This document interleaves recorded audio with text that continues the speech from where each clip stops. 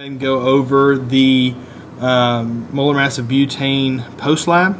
Got the values here of what we have for our fake data. We see that number 1 we have 25 degrees Celsius, number 2 we have a barometric pressure of 1.045 atmospheres. Our volume of the gas collected was 100 milliliters. Our initial mass of the butane lighter was 23.95. Our final mass of the butane lighter was 23.75, which gives us a mass of 0.20 grams, and these are grams, of butane collected.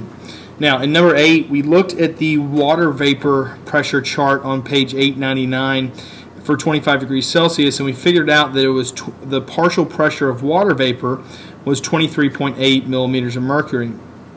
Now, we found out that there was 23.8 millimeters of mercury, and in number 9, it's asking us what is the partial pressure of butane, because we just want the pressure of butane gas. We don't want the pressure of the water vapor inside of it. So the first thing we have to do is we notice that this is in millimeters of mercury, this is in atmospheres.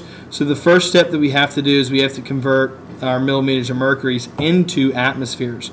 So we take our 23.8 millimeters of mercury, and we go ahead and set it up, and we know that there are 760 millimeters of mercury in 1 atmosphere. So we go ahead and set this up, and it'll be 23.8 divided by 760, and we get a partial pressure of water vapor of 0.0313 atmospheres. Okay. Now, in number 9, it wants the partial pressure of just butane. Remember, anytime that we are solving for partial pressure, we always subtract from our barometric or our atmospheric pressure.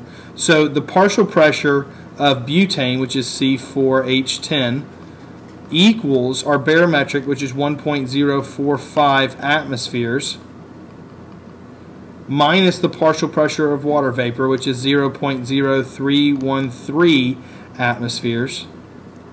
And we go ahead and we do that, and we see that we get the pressure of butane gas is going to be 1.014 atmospheres. Alright guys, moving on to number 10, it says use the combined gas law to determine the volume in liters of butane at STP, which is standard temperature and pressure. So on this one, we're using the combined gas law, which is P1 V1 all over T1 equals P2 V2 all over T2. Okay. Now, in looking at this, we got to find our variables here. Now, our first pressure, or a P1, is going to be the partial pressure of just the butane. So it's 1.014 atmospheres. Okay.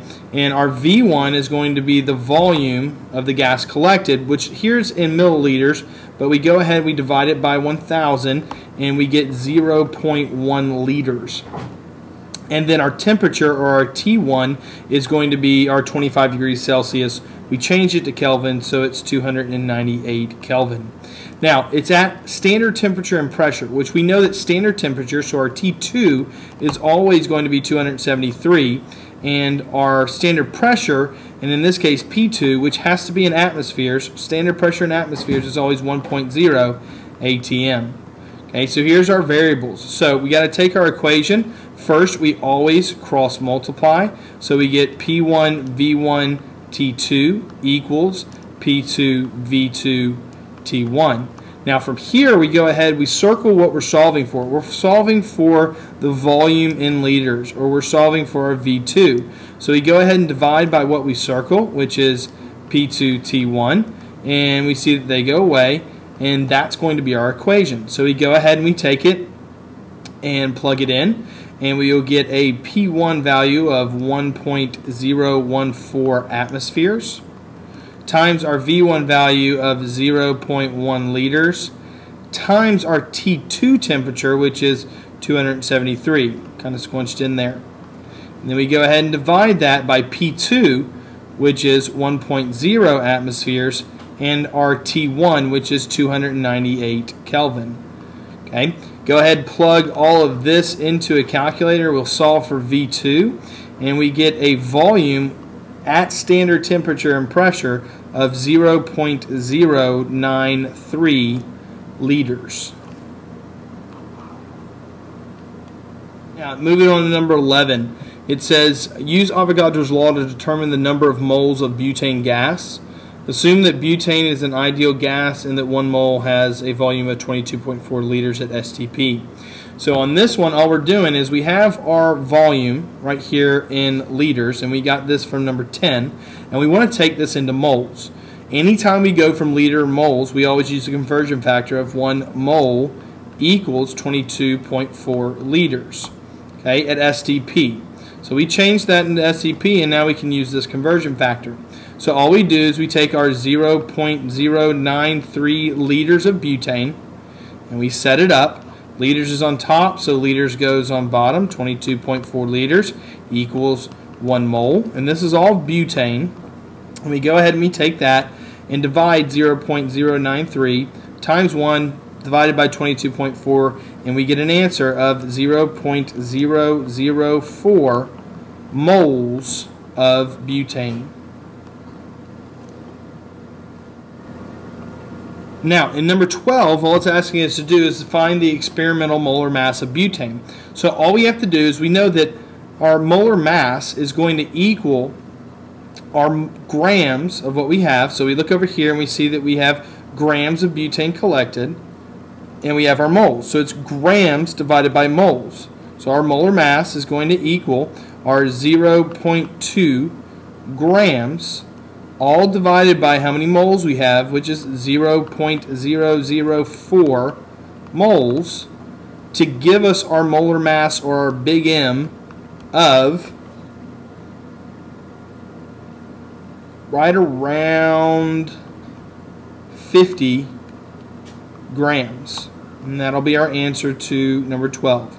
0.02 divided by 0.004 will give us right around 50 grams of butane, which is C4H10.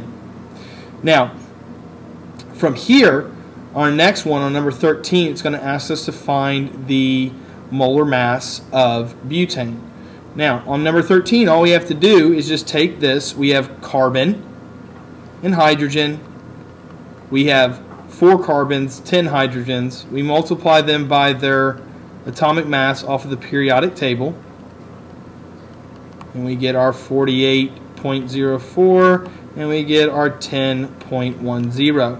We add this up, and this is number 13's answer, and we get a 58.14. So the molar mass that we calculated in number 12, that is our experimental molar mass. What we just calculated down here, which is the answer to number 13, is our theoretical, or our actual molar mass, which is 58.14. Together. Here it's asking us to determine the percent error using our accepted molar mass of butane. So what we're going to do here is we know that our experimental molar mass is 50 grams. Okay? This is what we measured in the lab. Now, our theoretical, or our accepted molar mass, is 58.14 grams, and that is our accepted. The equation that we're going to be using is the percent error equation. Okay? It equals the absolute value of the measured minus the accepted all over the accepted times 100. And that absolute value just means that if it's a negative number, we go ahead and we make it a positive number. We just get the magnitude of it. So from here, let's go ahead and plug all of our numbers in that we have. Okay, our measured is, we're taking the absolute value of our measured, which is 50, minus our accepted, which is 58.114 grams, divided by our accepted, which is 58.14, times 100. Okay, so go ahead and do this part first. Go 50 minus 58.14, enter, divided by 58.14, enter, multiplied by 100, and we should get an answer of, in our calculator, of negative 14. But remember, we're taking the absolute value, so just say that it is 14%. And this is the error that occurred when we did our lab.